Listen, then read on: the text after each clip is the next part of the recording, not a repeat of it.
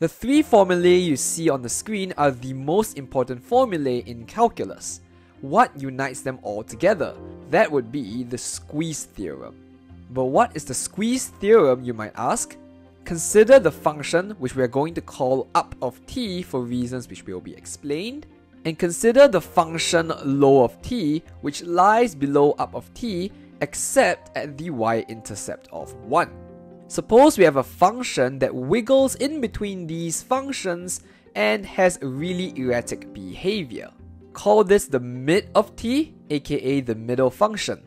If we were to travel along mid of t toward the center, what number does it approach? Well, visually it looks like it's going to approach the number 1.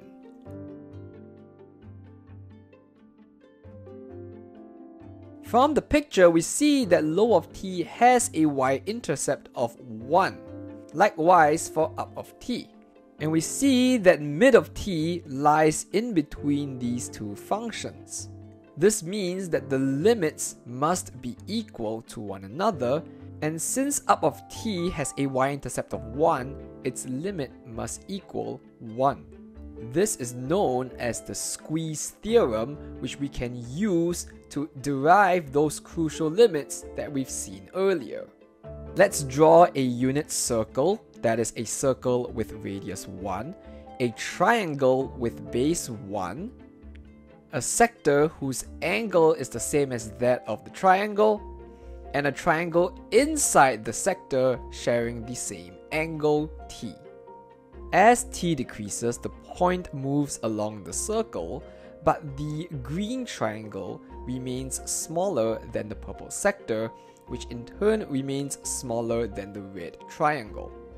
But doing a bit of trigonometry, the green triangle has area half times 1 times 1 times sine of t.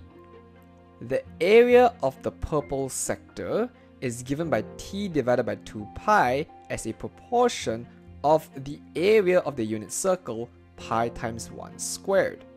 And the red triangle has base 1 and height tangent of t, therefore it must have an area of half times 1 times tangent of t.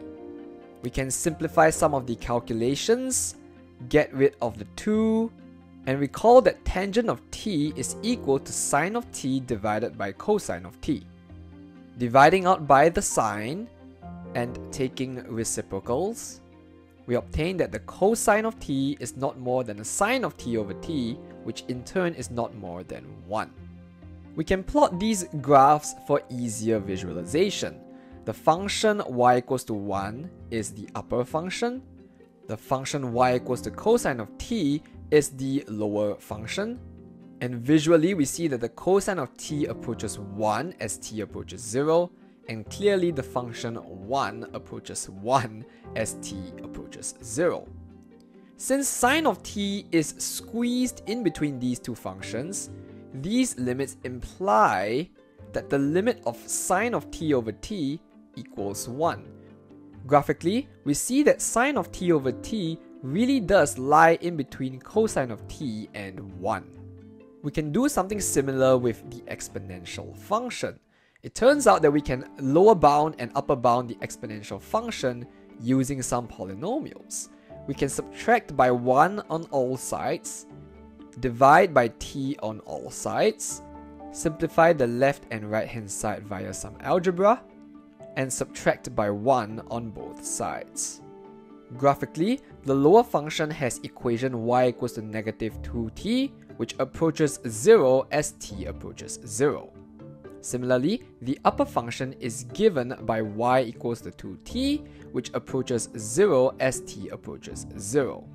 Since the middle function is squeezed between these two functions, and the upper and lower functions approach 0, the middle function also approaches 0. In turn, we have the limit of e to the t minus 1 over t equaling 1.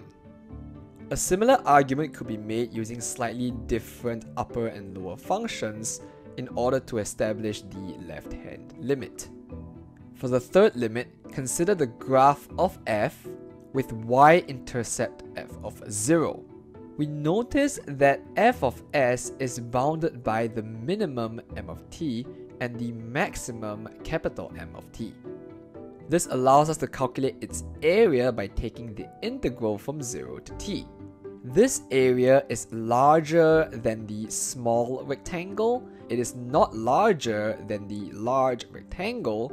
As we move the point closer and closer to 0, we notice that f of s always lies in between these two bounds. What's even more fascinating is that as we move the point t closer and closer to 0, both of the mt's approach f of 0. By the squeeze theorem, it also has a limit of f of 0. For the full details, check out the document in the description box below.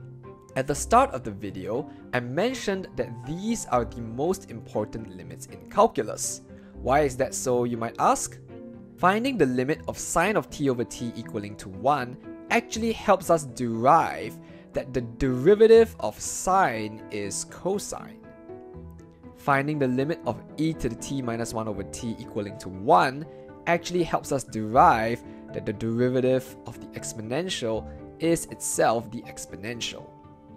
And finally, finding the limit of 1 over t times the area equaling f of 0 actually helps us derive the fundamental theorem of calculus, which basically says that differentiation and integration are reverses of each other. For the details of how we prove these results, check out the document in the description box below. And this gives us a glimpse into real analysis. If you want to see how we can use tricks in real analysis to make sense of the exponential function, click on the video here.